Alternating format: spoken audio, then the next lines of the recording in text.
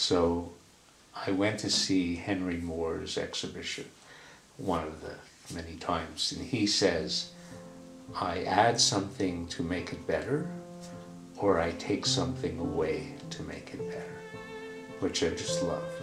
So for me, it's an intuitive process, you know.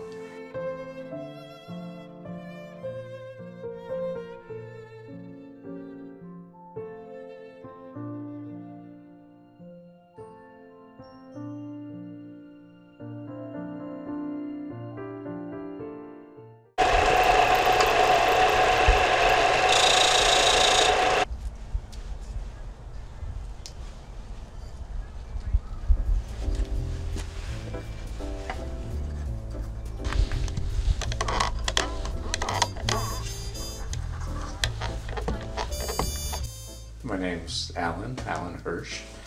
I was a psychotherapist for 50 years, but I've also been an artist and a cartoonist. I can remember being 6 years old and going to the Montreal Museum of Fine Art and playing with a big chunk of clay and sort of making trains.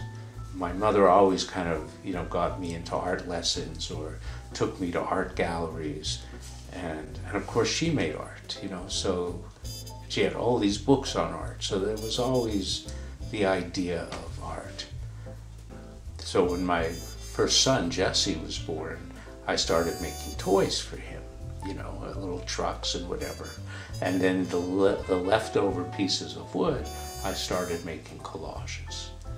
And those collages were the beginning of art and using wood. And then one day I had a shoe form, and a friend gave me a thing from a mechanism from a bike, and I put it together, and I loved the clicking sound. And that was the beginning of me doing ensemblage, as they say, or found object art. I just collect stuff, when I go to yard sales or I find things, and I look at something and I look at something, and then one day they look good together, and that's excitement. That's excitement. But I have places where I look, and, that's part of the hunt. That's part of the collect prior to the assemble, So this is a piece of wood that came from a door that was in our synagogue, 100 years old. This I picked up at a yard sale. I have no idea what it is. And this I've had for about 15 years, which is a shoe form that carpenters use. And then one day, it kind of looks good together in my mind, and it clicks. So this is called a step up, and I loved making this. My upcoming show is called Retirement. I've been a therapist for 50 years. I've been in my office here in North Bay since 1978 on a big 1940s oak desk, which I love. So when I closed my office, the desk was too heavy to move. So I took it apart and I moved all the wood into my workshop. And then all of last summer, I made art from the wood of my desk. So it's kind of honoring my career, but it's also helping me move into recognizing myself as an artist full-time. So this piece here was sort of the first one that I made from my desk. See, I love that, the oak. And this is called Under the 8 Ball. There's a lot of play in my work, right? How I name them, there's a sense of play. What has always interested me is switches, antique switches, things that move, things that turn. It kind of gives you a satisfaction when you hear that, or when you're able to move something. So that also speaks to the illusion of control, right? You're not really you're not in control of anything but you're changing something inside you. So some pieces, you can't play with because it's like, you start playing with this plane, it'll break, okay? But other pieces, yes, you can play with.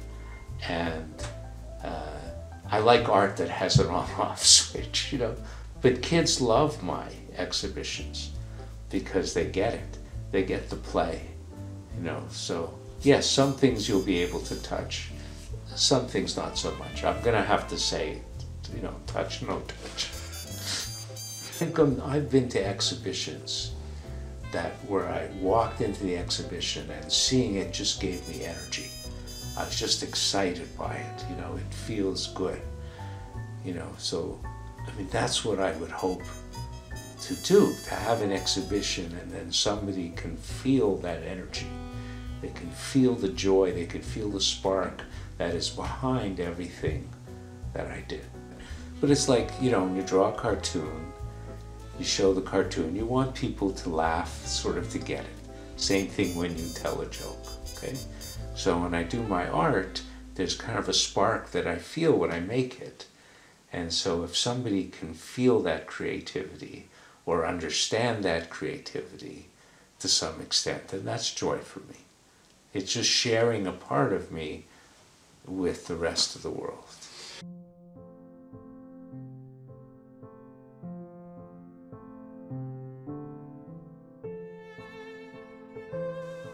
But one day I found that I didn't know what I was going to make next.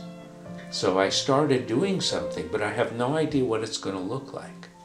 So it's surrendering to an intuitive artistic process. When I do that, I am incredibly peaceful.